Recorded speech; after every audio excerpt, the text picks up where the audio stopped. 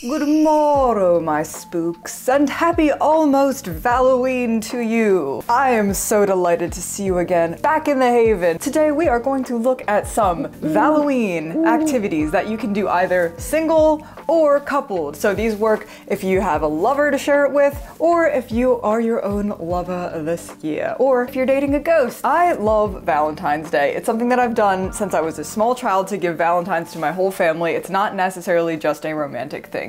So that's why I am particularly fond of Valloween also. It's a chance to bring back the Halloween vibes, mix it in with this lovely holiday, and biggity bam, biggity boom, we've got something that gives us an excuse to look at our Halloween stuff again. I'm gonna be doing an activity with a candle pairing.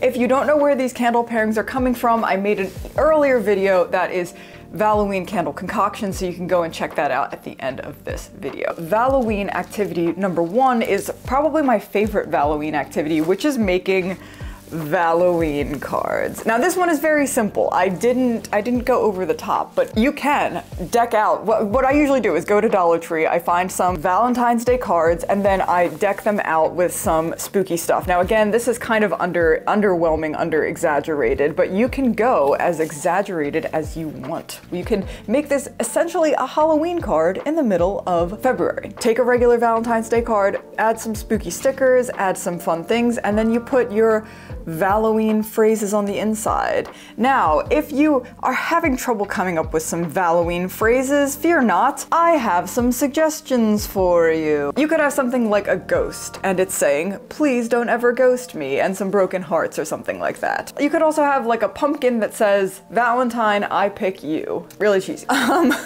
Or you could have two ghosts together that say soulmates. Now, if you are watching this because you love candles and you love somebody who loves candles, I love you more than candles. And then you could have a picture of your favorite candle, perhaps the witch's brew or something along those lines. Okay, now we have come to the category of Racy Yankee Candle Halloween references. So if you've got a lover who is into the Halloween Yankee Candles niche, this is going to be for them. Now I have to admit, this one needs some work. It's not, the phrasing is not quite as refined as it could be, but the idea here is every time you walk into the room, I get a bony bunch.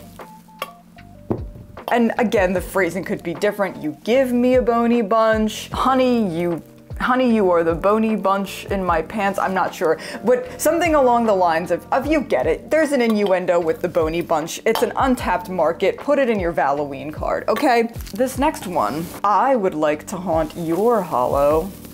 And again, this is supposed to go on the inside of the card. So you could write, I would like to haunt your hollow, and then put a picture of haunted hollow, or you give me a bony bunch, put a picture of your favorite bony bunch. Obviously, you get the idea. Conceptually, they stand on their own, I think, as well. The last one. Damn, girl, are you a 14.5 ounce medium original apothecary jar from 2014? Because I would like to see those ghostly treats. I have my candle pairing for this being Red Hots by the Fire. So I suggest writing your Valloween cards to a Red Hots by the Fire candle pairing. Moving on, this next Valloween activity is involving the bath. The bubble bath, in fact. And that is to use some of your old Halloween bath products. Give yourself and or your partner a luxurious experience of using up the Halloween products that are still sitting around from the fall. I have a number of Halloween products that I haven't fully gotten through yet. This is from a brand called Twisted Allure. This is a sugar scrub, and I have some things from Lush. This is a little mummy bath bomb. This one's a pumpkin bath bomb, and another a bat art bath bomb. So you get the idea. Look and see if you have any stuff that you haven't used up yet that you need to. You might even get a hibernating skeleton to come and help you and scrub your back and help you out in the bath there. There is actually a practical point to this. Some of these bath bombs, they don't work well a year later. So there's not a whole lot of sense to keeping them around. So I do need to use these up while they are still effervescent. And things like this, you just want to use this up anyway, because you don't want them just harboring your bacteria for an entire year. So there is a practical reason to use up your bath and body care. And the candle pairing that I have for this activity is Spooky Rose. This next activity actually goes really well with a bath, and that is paying homage to the trilogy that changed all of our lives known as Twilight. Now, I hear you. Twilight, that waste of time. No, no, no, no, it is not. If you cannot appreciate Twilight, I ask you this, do you have any appreciation for camp at all? Twilight is a cultural phenomenon, we cannot deny that. And it is important to pay homage to it to realize where we are in this state in humanity. We must realize that our collective consciousness has bubbled up to rally around something as ridiculous as Twilight, and I do think that that needs our full reverence and attention once a year at least. And Valloween is the time to do it. We have romance, we have spookiness, it's a vampire. In the background even, have Twilight playing. If you want to read Twilight in your bath, you can read Twilight to your lover, you can read Twilight to yourself. But it is a good Valloween activity. Do something Twilight themed just for the heck of it, why not? So obviously, I called this scent concoction greens and perfume, and in parentheses, vampire lover. So this would be my concoction suggestion for that. Our final activity is a little bit more reverent, a little bit more meaningful than Twilight, and that is to take yourself or you and your lover on a spooky, romantic cemetery walk. Yes, a cemetery walk for Valentine's Day. I think that that sounds really lovely.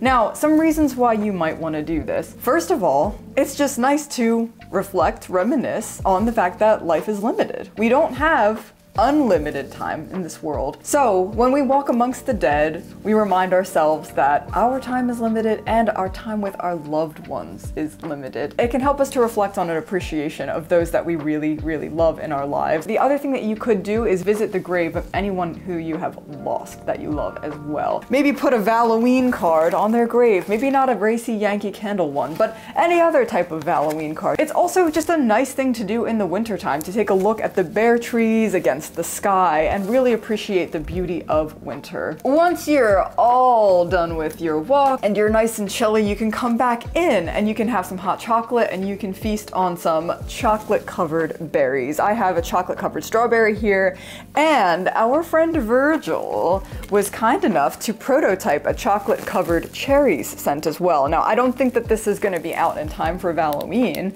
but maybe for next Valloween. This is such a strong chocolate scent. It smells, it's making me hungry right now, but this is a gorgeous chocolate and cherry scent. He nailed this. Thank you, Virgil. But if you want to try and make this chocolate cherries concoction, that would be good for a post-cemetery walk. Well, my friends, I hope that you have enjoyed this little foray, this little venture into what you might do to celebrate Valloween this year, to pay homage to Halloween, to death, to spookiness, and to love, all at the same time. I appreciate you being here, love having you in the Haven, and I hope to see you again soon. And to you, I am sending all of my spooky love.